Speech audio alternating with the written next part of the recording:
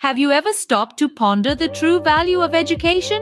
What if education, one of the most fundamental pillars of our society, was under threat? This is not a hypothetical scenario, but a reality we face, as highlighted by Michael Cunningham's research on Educide.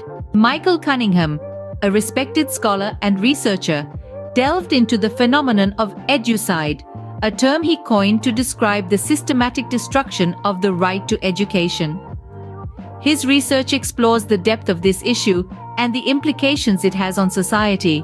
In his groundbreaking study, Cunningham identifies three primary forms of educide: direct, indirect, and potential. Direct educide, as the name suggests, involves blatant actions that prevent individuals from accessing education. This can include policies that actively discourage education or even physical destruction of educational facilities. Indirect educide, on the other hand, is more subtle. It involves actions that, while not directly preventing education, create conditions that make access to education difficult. This can include underfunding educational institutions or creating socio-economic conditions that force individuals to forego education in favor of work. Potential educide refers to situations where the right to education is not yet under threat, but could potentially be compromised due to existing conditions. This form of educide is often overlooked, as its effects are not immediately visible.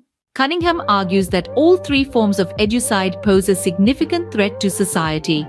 Education is not just about learning facts and figures, it's about developing critical thinking skills, fostering empathy, and shaping individuals who can contribute meaningfully to society.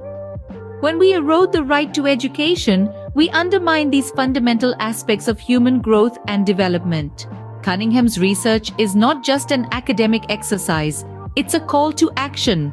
It highlights the urgent need for society to recognize and address educide.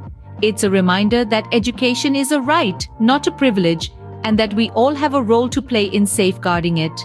To sum up, Michael Cunningham's research on educide sheds light on a critical issue that often goes unnoticed.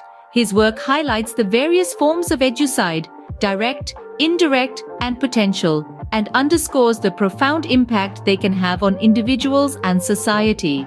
His research is a call to action, urging us all to recognize and address the threat of educide. In a world where knowledge is power, the importance of safeguarding the right to education cannot be overstated.